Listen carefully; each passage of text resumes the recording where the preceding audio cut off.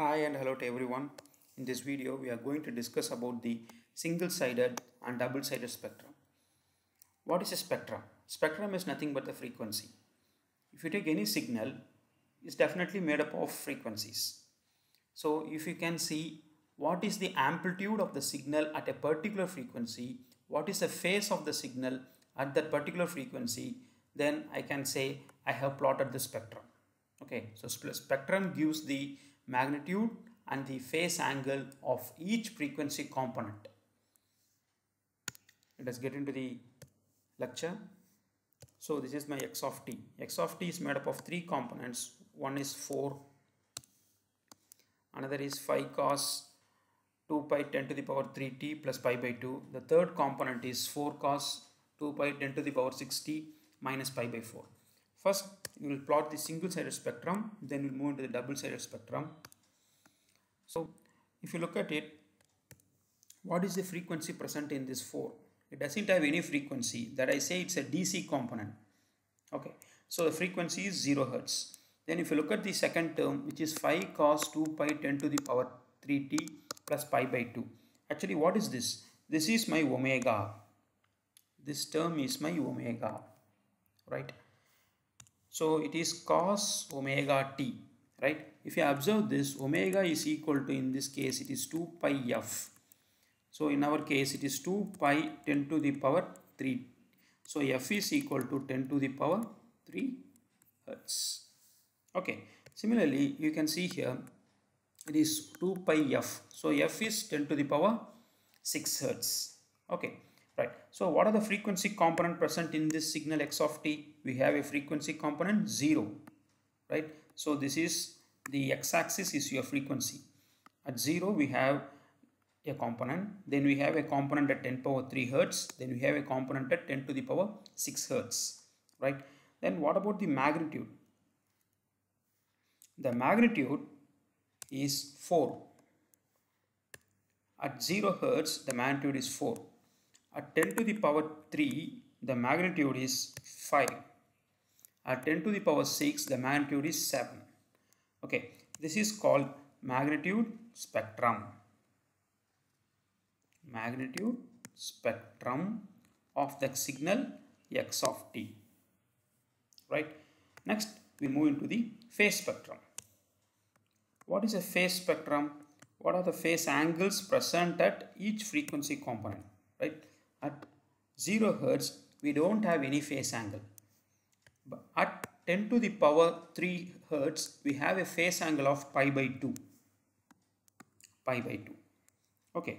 At 10 to the power 6 Hertz, we have a phase angle of minus pi by 4. Minus pi by 4. Right. So if you are able to plot the magnitude versus frequency, we say it's magnitude spectrum. Phase angle versus frequency, we say it is phase spectrum. Okay, this is the single-sided spectrum. What is single-sided spectrum? We have only the positive frequencies. Now we will move into the double-sided spectrum, which is very important and it is directly related to the Fourier transform. Okay, so double-sided spectrum is widely used rather than the single-sided spectrum. We are taking the same problem, right? In this, using Euler relation, we know what is an Euler relation, right? So e power j omega t can be written as cos omega t plus j sin omega t. E power minus j omega t can write as cos omega t minus j sin omega t. So if I can add these two, I can get this cos omega t is e power j omega t plus e power minus j omega t by 2. Similarly, if I can subtract these two equations, these two expressions, I will be getting this. Okay, using that, I can rewrite this cos omega t, this expression into this form. Similarly, this cos into this form. Then I'm rewriting everything, right? You can pause the video and you can make a note. It's pi by 2. Then e power j pi by 2. Writing it separately, e power j 2 pi 10 to the power 3t. Okay, right? I'm rewriting this expression into this form. Now, if you can see this, what are the frequencies present? Yes, you can clearly see the frequency present in the first component. This is DC, where the frequency is 0 Hertz. Then if you observe here, it is e to the power j omega t. Okay, this is j omega t. So what is omega in this case? Omega is 2 pi f. So f is 10 to the power 3. So the frequency in this component is 10 to the power 3. So similarly, if you observe this is e power minus j omega t. So the frequency in this component is minus 10 to the power 3 hertz. Okay. Similarly, I can for this the frequency component is 10 to the power 6 hertz. The frequency component in this term is 10 to the power minus 6 hertz. Okay, right. Now, first we are going to plot the magnitude spectrum. What is the magnitude of the signal presented for the DC? DC means zero frequency. At 0, the magnitude is 4. Okay, then what is the magnitude of the signal at 10 to the power 3? At 10 to the power 3, the magnitude is 5 by 2. This entire thing is a magnitude, right? So you see here, see the component of frequency 10 power 3 hertz. Okay, now you can write it separately here. You see 5 by 2 e to the power j pi by 2, right? Okay, so what is this? So this gives the magnitude, and this is your phase angle, right? So the magnitude corresponding to the frequency 10 power 3 is 5 by 2. Similarly, the magnitude corresponding to the minus 10 by 3 is 5 by 2, okay, which is 2.5, right? So now we can see here the magnitude corresponding to the frequency 10 power 6 is 7 by 2. Okay, it can be 3.5. Okay, I have written 7 by 2. Similarly, the magnitude corresponding to the frequency 10 to the power minus 6 is 7 by 2. Okay, this spectrum is called magnitude spectrum. Then what about the phase angle, right? If you look at the phase angle, the DC component doesn't have any phase angle. For 0, the phase angle is 0. Okay, we don't have any phase angle, or else I can mark this here as 0 degree or 0 radians, right? Next, what is a phase angle corresponding to the frequency 10 power 3? 10 power 3, the phase angle is j theta pi by 2. Okay, I have written here. As you can see here, this is the phase angle pi by 2. What is the phase angle corresponding to the frequency minus 10 to the power 3? It is minus pi by 2. You can see here it is at the frequency minus 10 cube. I have made the phase angle as minus pi by 2. Similarly, what is the phase angle corresponding to the frequency 10 power 6? The phase angle is minus pi by 3. Minus pi by 3. Okay. Similarly, what is the frequency what is the phase angle corresponding to the frequency 10 to the power? It should be not make a small correction here. It's minus 10 to the power 6 hertz. Okay, minus 10 to the power 6 hertz. The phase angle corresponding is pi by 3. Okay, so this is the magnitude spectrum and this is the phase spectrum. And note that magnitude spectrum is always even symmetry. Even symmetry. What is even symmetry? Okay, you can see here whatever present in the positive frequency, the same magnitude is present in the negative frequency. You can see at 10 power 3 the magnitude is 5 by 2. Here it is at minus 10 power 3, it is still 5 by 2. 10 power 6 is 7 by 2, minus 10 power 6 it is 7 by 2. Okay, it's even on both the positive frequency and negative frequency. That's why we say it's even symmetry. The magnitude spectrum is always even symmetry. Then what about the phase spectrum? Phase spectrum is odd symmetry. What is odd symmetry? It is the opposite sign, right? At 10 to the power 3 it is pi by 2. At minus 10 to the power 3 it is minus pi by 2. It's opposite. It's plus pi by 2, it's minus pi by 2. Okay, at the positive and negative same frequency.